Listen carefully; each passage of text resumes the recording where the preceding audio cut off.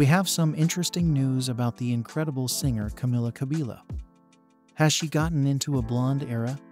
Let's get into the specifics. Camila Cabello's new hairstyle took inspiration from the 90s. The 26-year-old singer of Senorita debuted her new hairstyle on Thursday, 1st February in an Instagram reel.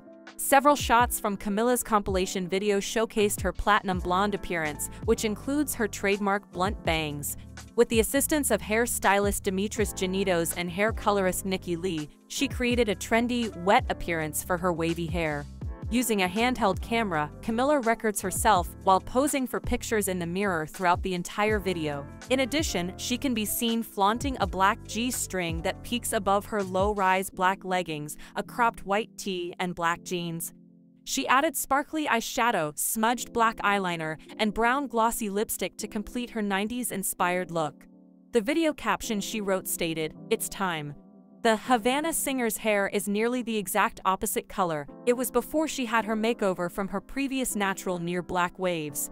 Camila not only posted the video, but also updated her Instagram profile picture to a blurry image of herself as a blonde.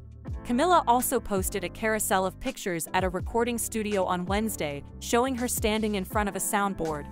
"Is it butterflies or acid reflux?" she asked in the caption.